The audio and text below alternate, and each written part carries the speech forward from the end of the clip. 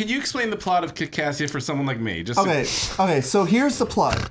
Nostalgia Critic admits his fours and forecomes, and he takes this guy's land by force. There is a man somewhere in Nevada. Listen, there is a man somewhere in Nevada who owns land called Molossia, and Nostalgia Critic wants to take it over and call it Kickassia. Yeah. So he gets his fucking autistic gang together, and they go to Molossia, but they can't beat him because he has an AK-47.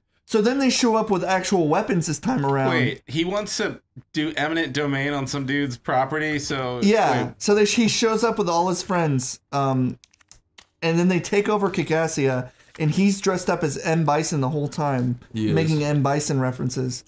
And then Dr. Insano... I don't even know what you're saying. Dr. Insano... Dr. Insano! Yes! And M. Bison battle to the death and kill Santa Christ.